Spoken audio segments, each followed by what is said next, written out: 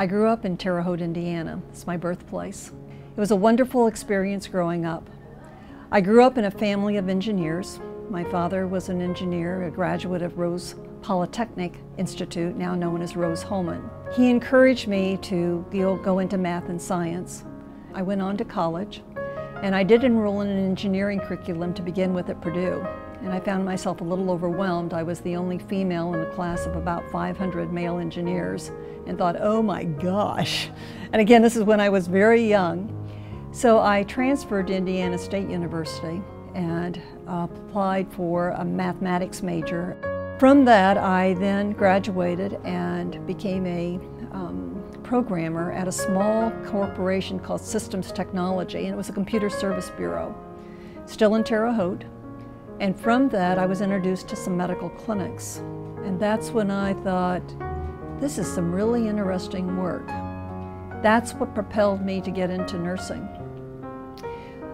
It was during the summertime. I was looking around where I may go to school, and Deaconess School of Nursing popped up on the list. And we're talking about very, very last minute, because the classes had already been filled. I was very fortunate that they allowed me to come in, sort of as a, okay, we'll take you, we have an extra spot, we'll see how this goes. And I graduated from the Deaconess School of Nursing. I was again fortunate that they took a risk on me and offered me a position as a nurse analyst in a management engineering department. We don't even have those kind of things anymore. It's now performance improvement. But I was a nurse that looked at how nursing functions and looked at the emphasis on quality and looked at the emphasis on efficiency at the time.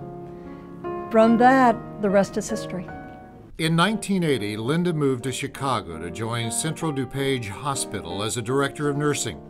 After a short time in Chicago, she realized that Evansville and Deaconess were home.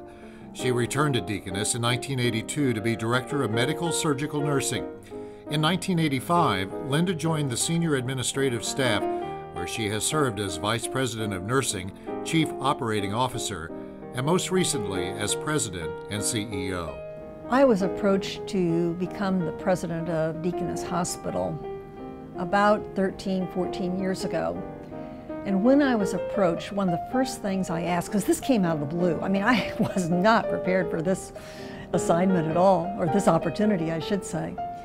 And I asked Tom Kramer, and I asked Dr. Michael Hoover, who was the chairman of the board at the time, are you sure I'm going to be accepted? This hospital has never had a female in a lead role like this. They both reassured me that I would be accepted. They both reassured me that that would not hold me back. And with my upbringing and with my dad over my shoulder, who would tell me, go for it, I said, I accept. Never, ever, ever thinking that being a female would be a deterrent to this position. The best way that I can explain Deaconess Health System is this.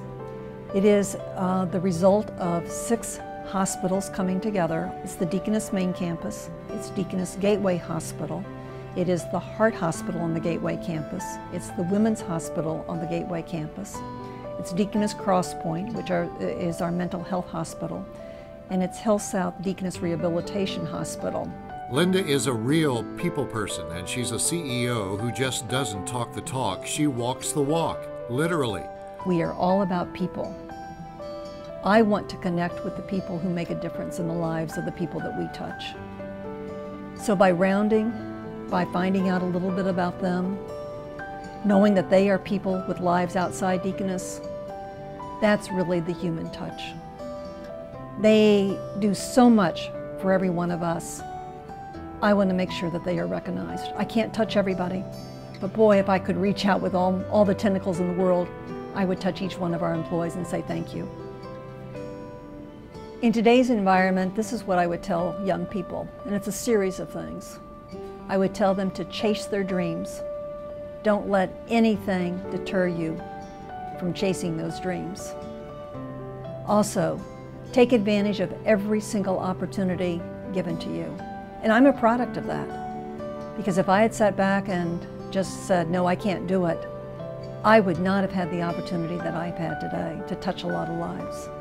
I would also tell a young person, don't let anything hold you back.